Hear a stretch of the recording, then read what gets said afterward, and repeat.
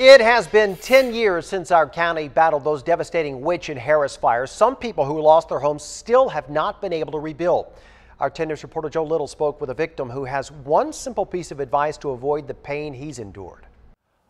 I'm standing in what would have been Robert Rivera's kitchen a little more than 10 years ago. Clearly, he hasn't been able to rebuild. It's been a frustrating battle for him the past decade, and it's something he could have avoided if he had checked one small thing.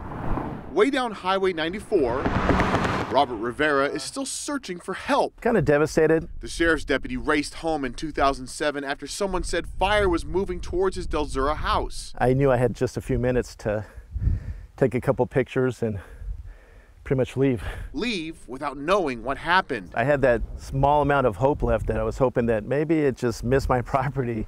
Kitchen was on the right. It didn't. Bedrooms were on the left.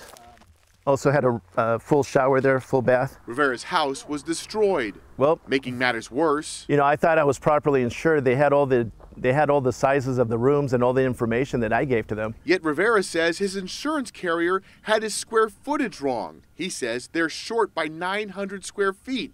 He hasn't been able to rebuild. Frustrated. I thought I was insured, you know, properly insured for the entire house. With the fire danger on the rise, Rivera says beyond being insured, check that you're insured properly. Making sure that the square footage matches up to what the insurance company has. He also suggests making a detailed list of everything, literally everything inside, with photos and receipts, just to make sure you're not left searching for help.